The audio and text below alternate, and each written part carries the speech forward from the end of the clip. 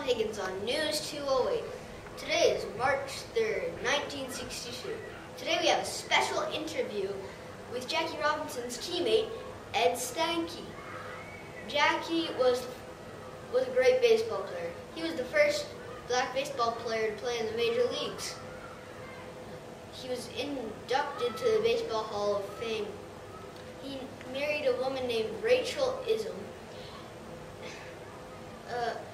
He had a baby named Jackie Jr. Ed and Jackie both played for the Brooklyn Dodgers. Now to ask Ed some questions. We have Lydia Norman on the scene. Hit it, Lydia.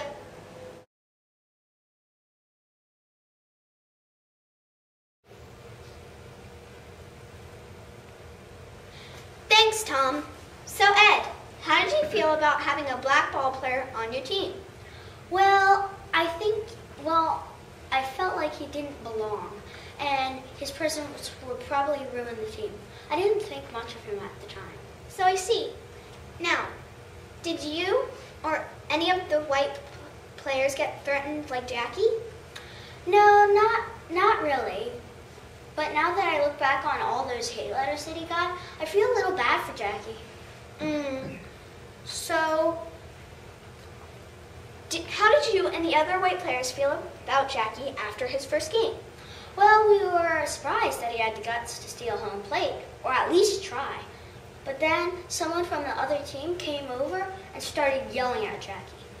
Did you or any of the other white players do anything about it? Well, not any of the other white players, but I did. I went over and backed Jackie up. After all, he had just won us a game. Good. So, did you and Jackie grow close after that? Well, yeah, we grew close, and the other white players started accepting him to the team. That's good.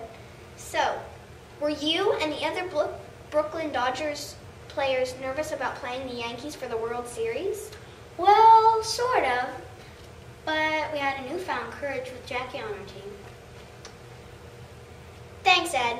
Back to you, Tom.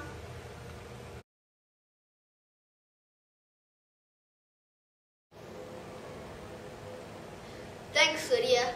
Don't go anywhere. We'll be right back after the break.